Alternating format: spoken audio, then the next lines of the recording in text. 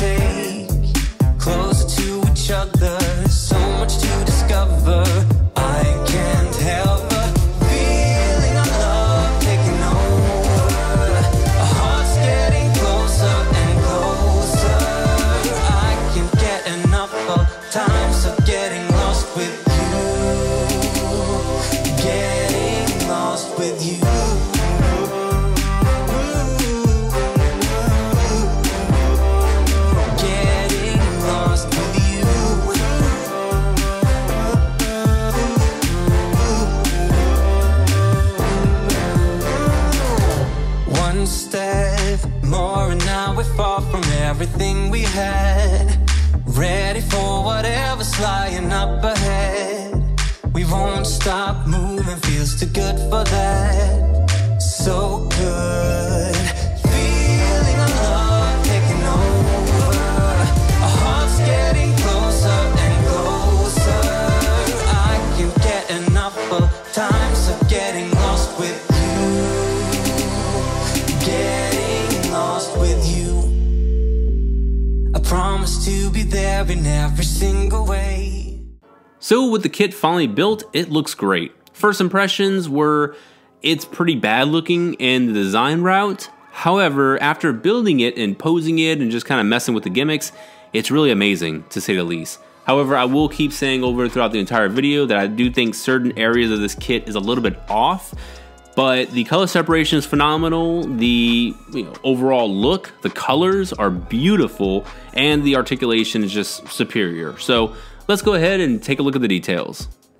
And thank you to newtypehq.com for sponsoring this video. If you want to pick up this kit or many others like it, you can go to newtypehq.com/Krowcast, so that way you can get 10% off your first purchase. So let's get on to the rest of the review. So here we have it in a 360 spin, looking really good. Honestly, the first impressions, like I mentioned, are just phenomenal.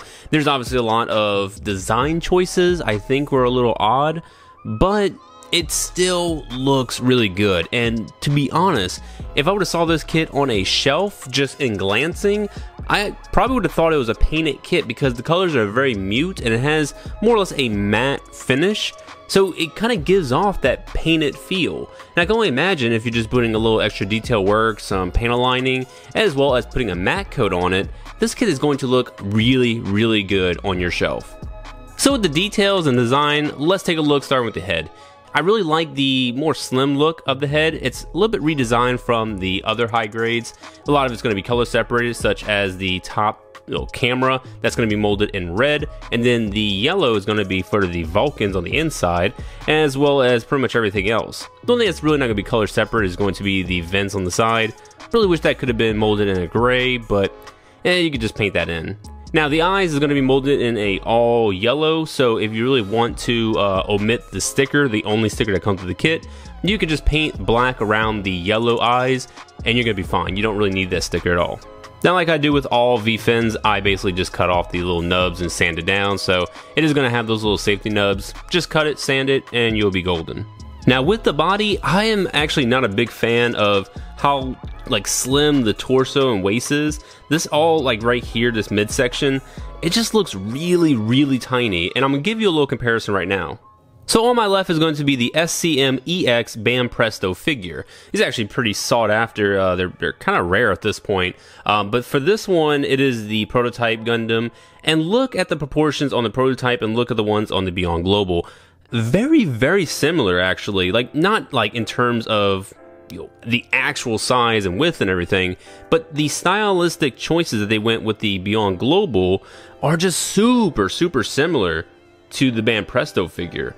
Not necessarily saying it's a bad thing, it's a different style, which I really appreciate, but overall, I mean, that's the moment I saw this waist, I was like, yeah, that is almost a one-to-one comparison, just that's a little bit more tiny. So it looks good though. I'm not gonna say I hate it, but it is a little bit off from what I'm used to when it comes to RX-78 kits. So the colors in this kit are actually a little bit more muted than what other RX-78-2 kits are in the high grade line. But there is a master grade, the 1 Year War version, that has a pretty much similar tone of color to this. So that's pretty good. I like that they took those colors and just put them on a high grade, because we're always used to seeing the same tone of colors with almost every single high grade RX-78, unless it's something drastically different like the base Gundam. Now with the backpack, I like the surface detail on it, and the fact that it's a little bit smaller doesn't bother me because the rest of the kit is fairly small. The biggest thing that's going to make me pretty upset is that the thrusters are built into the part of the backpack. It's actually two parts that sandwich together, so those thrusters just slide through the hole on the outside, which is unfortunate. I really prefer my thrusters to be on a separate piece altogether. But this time around, they just said, hey, they're going to be molded into the underside of this backpack, which it's a little bit unfortunate. There's also a seam running through the middle of the back right there, so if you do want to do seam line removal, it's really just going to be this and the beam rifle that's going to require seam line removal. Now for the arms, I absolutely love the arms. I love just the little design right here with the gray peeking out. It looks really cool, and then whenever I get into articulation, it's going to be even better because there's a little gimmick right here in the forearm. But yeah, the arm is looking so wickedly good, and the fact that right here is a part of the gray piece, so you don't really have to worry about trying to paint on the inside, which is always a hassle. You could just paint on the gray part, slap the white, and then psh, you're golden. Now for the hips and front skirts, this is actually going to be two separate pieces, so like you normally had to just use paint or you had to use a sticker, this is just going to be two separate parts, so painting is going to be super easy. The rest of the front skirts and then the side skirts and everything is pretty cool. I actually don't mind it. It all looks fine. The biggest thing is just that there's so much of a gap. Like if you look at it from an aerial view, it's just there's so much gap in there. I don't know how they decide to go with that, because the hip range, this is just so much wider and just leaves so much extra empty room. To me, that looks pretty bad, but I don't think as much as this is they should have just widened up the waist. I mean, I don't know, maybe it's just me, maybe it's just my eyes, but this just does not look that great. It's really just too big of hips. Now, we're looking at the legs. I did think that these thigh portions were just a little bit too long. The more I look at it though, it aligns with the overall proportions of the kit. It's not really bad. It's a little bit off-putting at first. I do understand that. However, the more you play with it and just kind of put it in poses, you can really mask that, like, the length of this by the poses. So every time I did put in some dynamic pose, I really was just forgetting that those are really long, or just longer than the average high grade. Now if you look at the shins, these are going to be super thin in contrast to the calves. It's a little bit unfortunate. I really wish this would have been a little bit more meaty, but it kind of just, it's a stylistic choice that they went with. It's a little bit of a bad choice. However, the kit still works with what it has. And of course, you're going to have some gray showing right there. You're going to have some really good panel lines, some little etched in details. Still a little bit of a canvas, so that way you can just etch in your own panels, like in the back right here and the back right here. It's all going to be completely blank. but it looks really good. And like I said, no necessary like paint is going to be required. Everything is going to be color separated appropriately. Now for articulation, the head is going to be on a hinge as well as a ball joint. These shoulders can actually move up. This back of the shoulder section can actually move out. The shoulder pad right here is going to be on an individual clip, so it can move a little bit back and forth, but not really going to be any articulation on its own. Now this is going to be on a ball joint, so you're going to have a good free range of movement. Bicep swivel, 2 points of articulation for the elbow. This whole forearm is going to be on a ball joint, so you can actually pop it out and you can rotate it as needed, or if you want, you can kind of like bend it back and forth. And the hand's going to be on a ball joint. This entire midsection can actually move forward, but it's not really a lot. It can rock back and forth. It's going to be on a ball joint right here for the waist, so it can move around a bit. Front skirt's going to be on ball joints. Side skirt's just going to peg straight through here. The entire back skirt can actually move out. This entire hip section can actually rotate forward. If you want some of that extra little hip bend, this piece can actually move out like so, but it can still rotate, so that's actually a great thing. Can move this far to the side, this far forward, this far back. 2 points of articulation here at the knee, so the first one goes that far, and then you can finish it off like so. Peg and socket for the ankle. Ankle skirt can move up. There's a piece connected inside here that allows it to move down, and you do get a slight foot pivot. So when it comes to articulation of this kit, honestly, it's the best one I've built out of the Revive, the version 30th, the base Gundam, and I'll include the RX-78-2. I have not built the G40, nor have I built the Origin, so unfortunately I really can't do any comparisons, but I can say that this is a fantastic kit, as well as just posability is through the roof. For accessories, you are going to get a left open hand. You also can get a trigger finger for the beam rifle, and the beam rifle is looking super damn sleek. I like this one. It has some really good etched in details right here. The scope can actually move back and forth, as well as the handle, but this is really just going to be 2 pieces slapped. You're going to have this and then these 2 pieces up here. If you want to do some panel line removal, you're going to have to do it right here on the barrel. And you can actually plug in the beam rifle to the back of the skirt.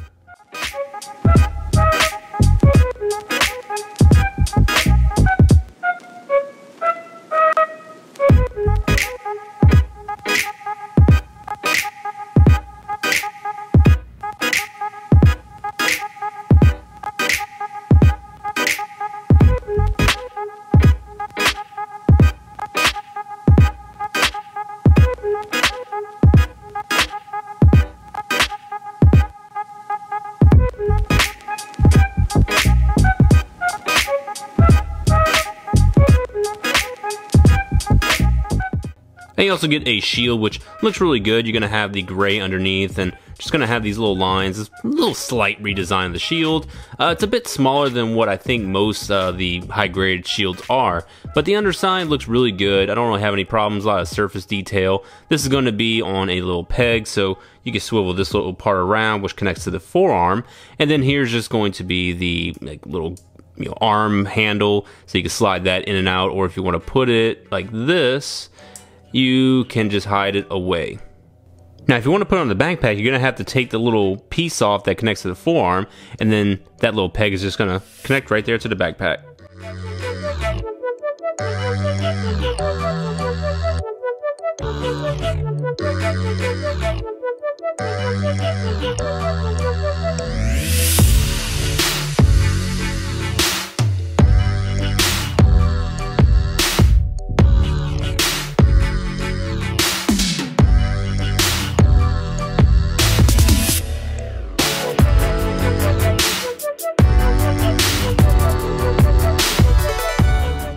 And lastly, we do have 2 of the beam sabers that fit fairly loosely in the hands.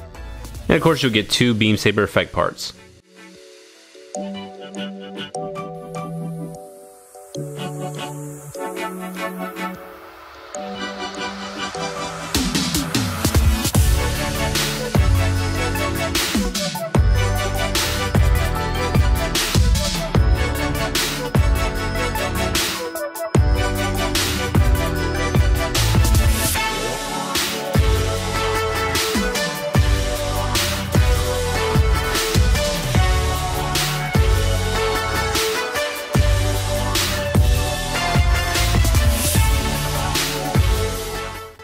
here he is next to the version 30th.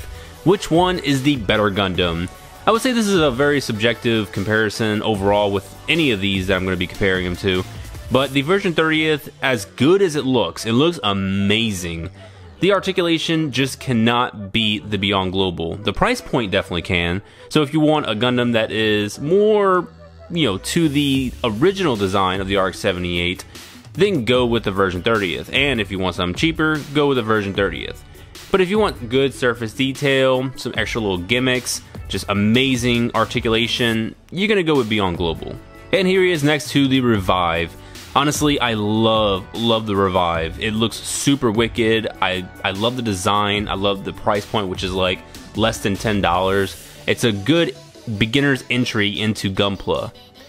The Beyond Global, however, once I stated before, has great surface detail, has a lot of cool articulation, gimmicks. So for this one, it's definitely going to be your personal preference. I would probably just go with Beyond Global. It looks a little more stylistic. It's pretty damn cool. I love the overall colors. I know I'm not showing the Revive's colors and its 100% accuracy. This is the Olympic one. But trust me when I say that the colors on the Beyond Global are fantastic. So I'll give another point to the Beyond Global. And here he is next to the base Gundam. Obviously not a true RX-78-2 kit, but it basically is.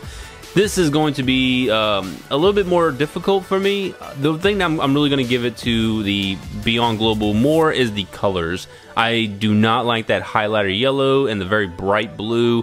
Those colors are just super high in contrast. So not digging it for the base Gundam, but I actually really love the design of the base Gundam. The articulation is almost going to be on par. Just a couple of extra things is going to be on the Beyond Global, such as the hips. But the base Gundam is actually super fantastic when it comes to posing. It's a really difficult one, honestly. But I would probably give it to... I'll give it to the base Gundam if you're going to repaint it. But if you're not going to paint either one, I would go Beyond Global. And here he is next to the clear RG RX-78-2. Obviously, this is really not a good comparison at all because of the fact that I'm using a clear model kit. But I do know what the RG details are, and it's not hard to look online to see what the surface details are. This is a really hard one because they're both almost around the same price point. I think the RGs are roughly 300 yen more at default price. But you're probably going to be able to find both of them at the same level price tag just because the RG RX-78 is super cheap.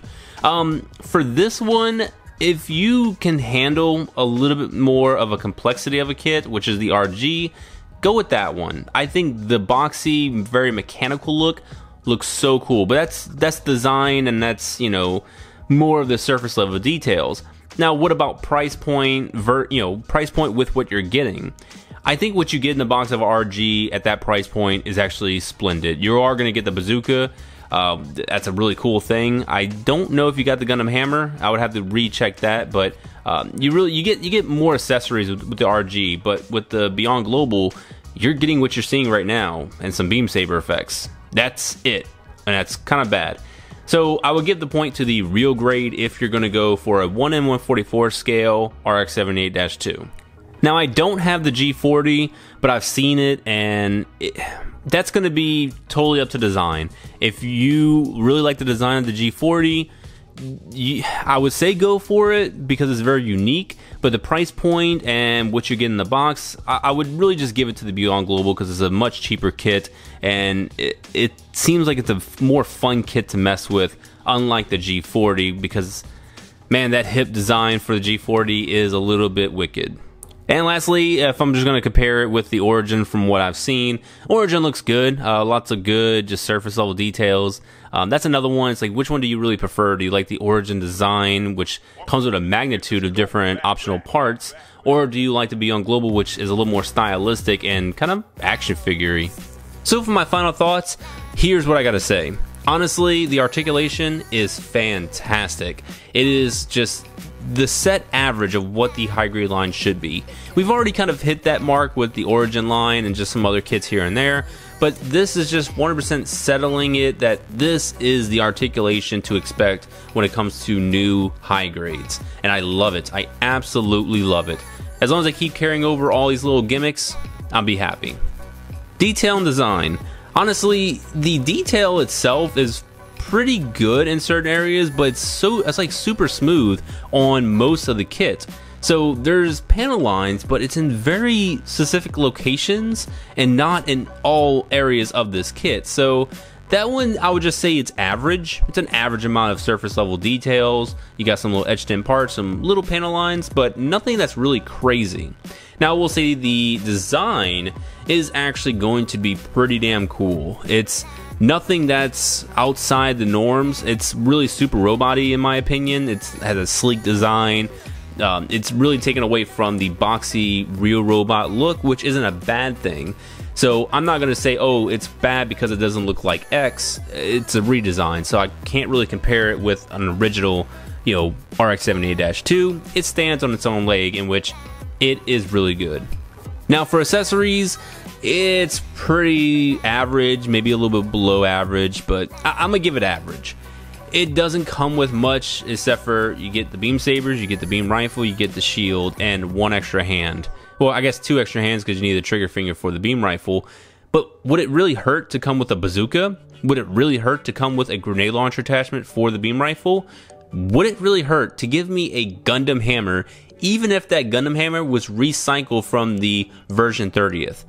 It wouldn't have bothered me. I want more of these accessories because the, you know, Gundam, he's more than just a beam rifle and a shield.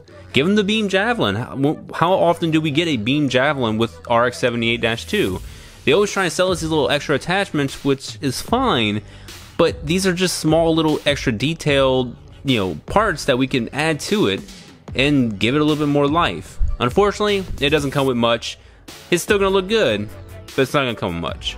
Now for price point and accessibility, it's okay in terms of price. 2,200 yen. I can understand where they're coming with that price point because there's a lot going into this kit and maybe a lot of manpower and all that. Like, you know, they want to up that price because it took a lot of effort to get this kit how it is. But we've seen it. We've seen a lot of what this is in other kits, you know, in other high grades. So I don't think this is really breaking the mold. So why would the price point be that high? I would honestly say that 1,800 yen would have been a better price point, but who am I? I don't work at Bandai. However, if you could find it for less than $22, definitely get it. But if you don't mind the $22 price point, then go ahead and get it. But anything over $22 or whatever that equivalency is to your region, really, it's all on to you. I wouldn't say more than $22 is going to be worth it. But if you feel like you can pay 25 bucks, then go ahead and pay 25 bucks. But like I said before, it should be a little bit cheaper. And you shouldn't have any problems getting it because it is a retail kit, and I think it's going to be pretty heavily stocked. But that's it for me, guys, so thank you all for watching. If you have any comments or concerns about this kit, please let me know in the comment section below. I did try to get to everyone who mentioned you know, something in the community post, so I tried to do like the kneeling pose. I did a lot of comparisons. I gave a lot of poses and my thoughts behind it. So hopefully it gave you a great idea if this kit is good or not. Me personally, I think it's a great kit. It's just some things are hit or miss design wise, but the engineering is completely perfect. I love it. Just, man, those legs are pretty skinny. Other than that, guys, that's it for me. So thank you all for watching, and please like, comment, subscribe if you have not already, and I'll be seeing you in the next video. Bye bye.